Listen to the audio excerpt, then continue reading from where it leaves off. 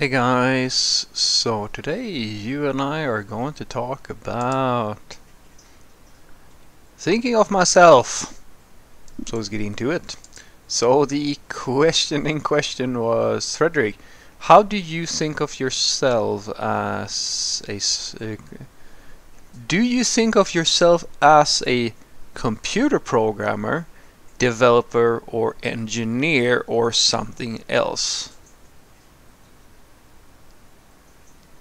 I think this is a stupid question with no meaning. So this is like what I write software. I solve problems using computers, and 99.999% of the time that is writing code in some programming language. And sometimes it's writing README files, and sometimes it is configuring somebody else's system so that someone who has less understanding of computers know how to use it. That is what I do. I just make the computer do the things that a person wants to do, and then I explain to them why some things work in a certain way, etc., etc., meetings, all of this good stuff. But the labeling of like a computer programmer, developer, engineer, like this is something I truly feel sorry for the people who play these sorts of semantics games where you try to like define things to a point where it makes where I don't even know why. What would you say is the difference between a computer programmer and a software developer?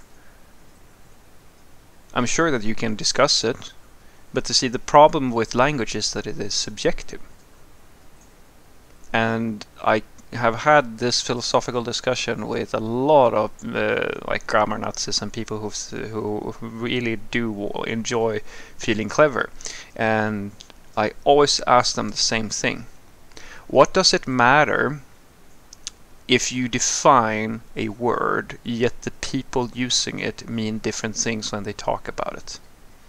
And then they of course say, well, but there's a correct definition, and that matters because what? So one person is correct because they reference a dictionary written by other people who also decided that this is the correct thing. What if they had it wrong from the beginning, and the cavemen who or the people who came before actually meant something different when they defined that word? What if we changed the what if you changed the definition to the point where you actually had to guess when you created the definition of the word? Some definitions change. Some are so subtle that you might have to be a philosopher to even remotely understand what it truly means. And see, that's the beautiful part, because when language is subjective, it doesn't really matter what you write in the dictionary if the people who are discussing things using the word mean different things.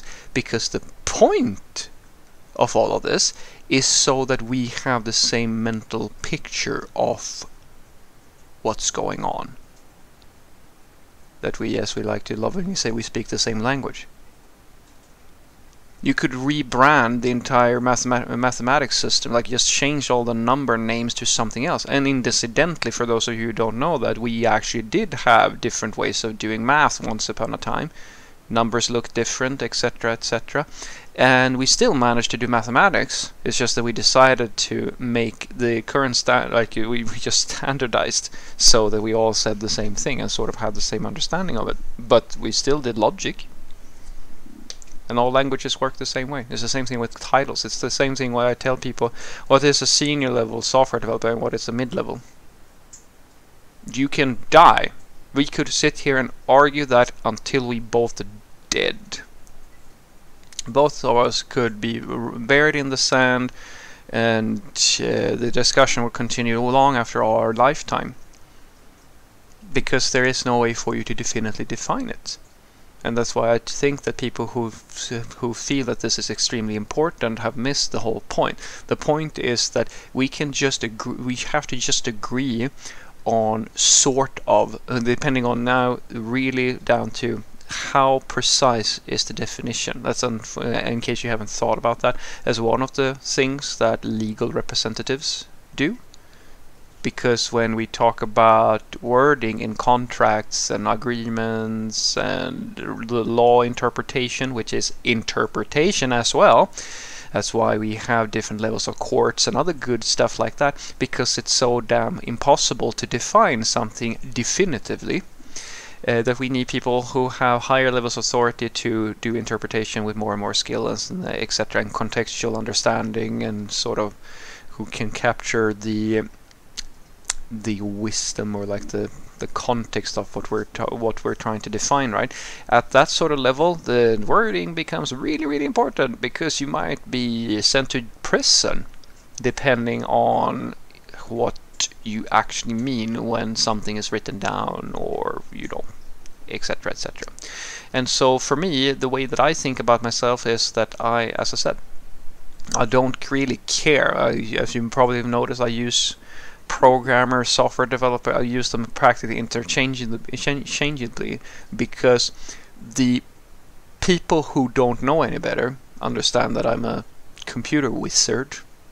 The people who know the actual definition are either smart enough to understand that I talk about doing things with software, creating code, etc, etc, and the people who are anal about the definition I don't give a shit about.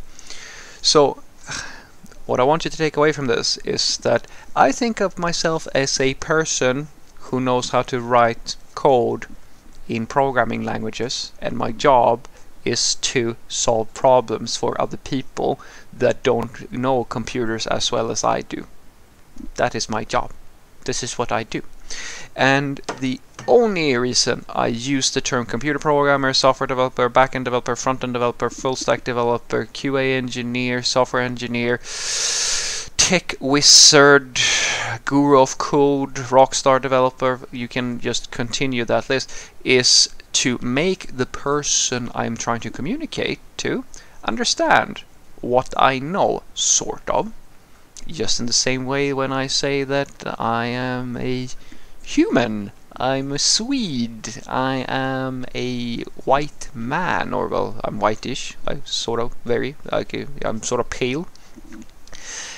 All of these words are words I use so that the person listening or the person that I'm talking to understands sort of what I mean. That's it. That's all I do it for. And I don't care what the word is, as long as it communicates the right thing to the person, and I can trust that, yeah, I meant this, and they understood what I meant. That's where I draw the line. And we can use any title you want, and in the future I might not use any of these words, because once upon a time, you know what we used to call ourselves? Webmasters and application developers. These words are still sort of there, but nobody's using them, and most of the juniors don't really know what that means anymore. Go figure. So maybe we should have a little bit of think about the same thing when it comes to senior and mid-level and junior and so forth. And this is why I tell people, be damn careful when you try to label yourself as something one way or another, because what you think that you mean by saying that you're a senior or a mid-level or something, or whatever you label yourself as, might be a very different type of association that comes with all kinds of prejudices or like preconceptions, depending on who you're talking to. Have a great day.